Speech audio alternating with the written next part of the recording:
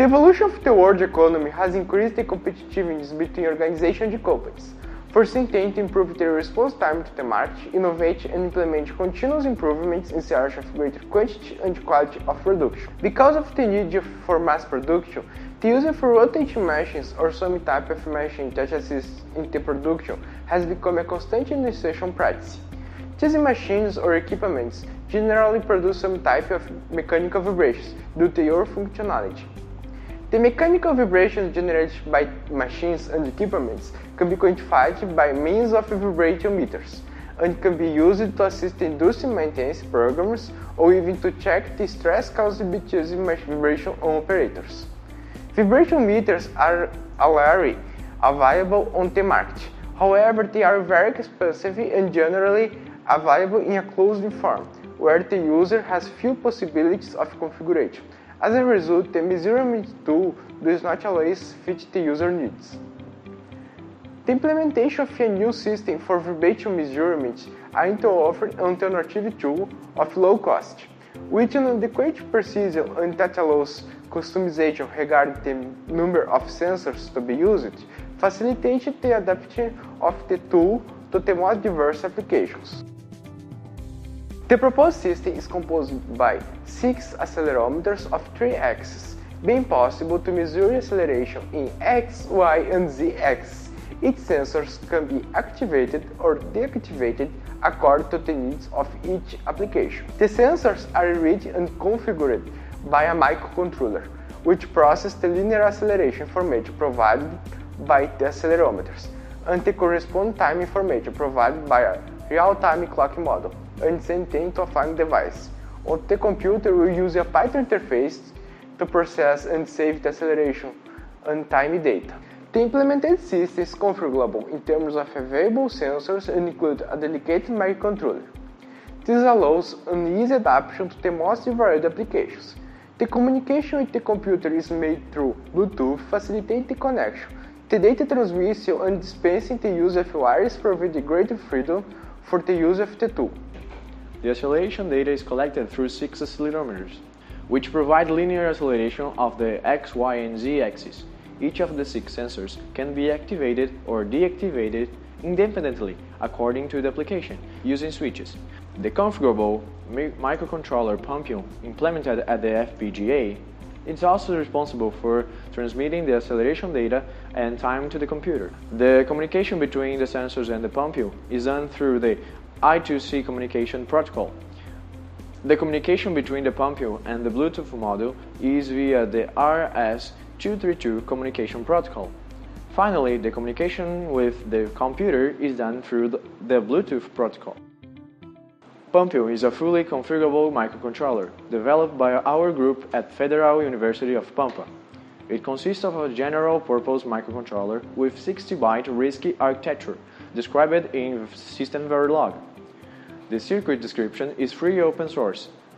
Because it is configurable, it's possible to scale all the internal modules according to the application's needs, preventing the waste of area and power consumption while increasing the performance. As the description of the circuit is free and all Pampa operators are performed between registers, we connect the communication interfaces and the activation keys of the sensors directly to the register bank, facilitating the implementation of control protocols. Pampa is available in monocycle, multi-cycle, pipeline, and superscale versions. For the prototype system implemented, we used the monocycle version. An interface for reading and processing data by the computer was implemented in Python. With this interface, it's possible to visualize the acceleration data of the 3 axes plotted in real time and the number of active sensors. It's also possible to make some settings, such as selecting the axis to plot and saving the time and acceleration information read. The system developed has 2 main applications: monitoring of vibration in rotating electrical machines for predictive maintenance and calculation of the vibration dose received by machine or equipment operators. One of the predictive maintenance techniques is vibration monitoring. Every machine has a certain level of vibration associated with a spectral signature. The spectral signature consists of the waveform resulting from the vibration of the machine. This waveform indicates some failures in electrical machines. To automate the vibration analysis procedure, an application was developed to automatically detect errors from the machine. A fast Fourier transform is applied to transform the captured vibration meter data in time domain to the frequency domain, getting the spectral signature of the equipment. After that, data samples from defective and well-functioning machines are saved for training purposes in the XBoost classification algorithm for the automatic prediction. With the training algorithm, the application can classify or estimate the probability of electrical machine defects in real time. For this prototype, we estimate the probability from the machine behavior pattern at 3 classes intended to validate the system: working correct, working with imbalance, working with friction. This is the motor work correctly.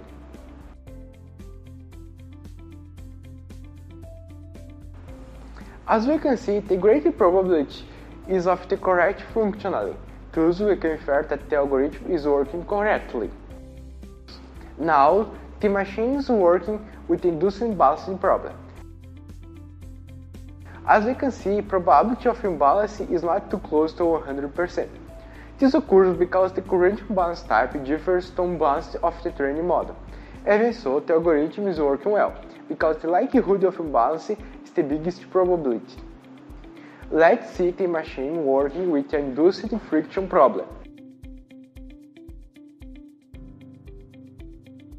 As we can see, the algorithm is working correctly too, with the max probability in friction.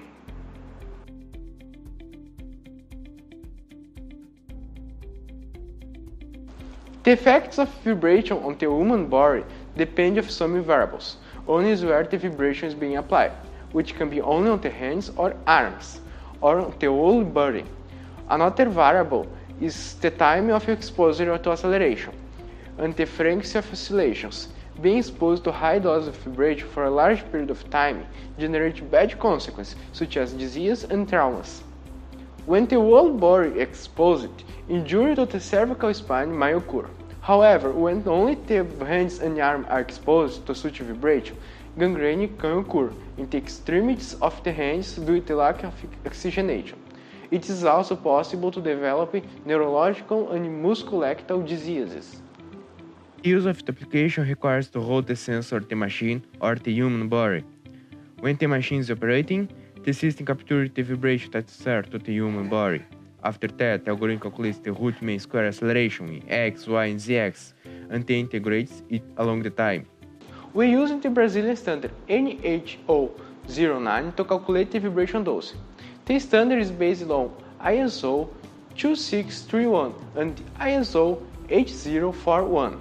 To calculate the action level and exposure limit of the worker onto vibration in the hands and arms, it is necessary to obtain the acceleration resulting from a standard exposure, which is given in meters per second squared.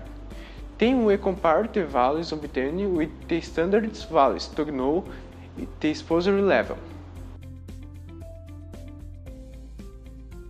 The implemented vibration measurement system can be customized, allowing the configuration of the number of sensors. This allows an adaptation for numerous applications. In addition, it has a high cost benefit, since it is used both in predictive machine maintenance and as a vibration exposure meter for machine operators working with high mechanical vibrations. The communication between the developed tool and the computer without the use of wires by Bluetooth protocol provide the user with greater freedom of movement and the ease of system integration, allowing its use in various application scenarios.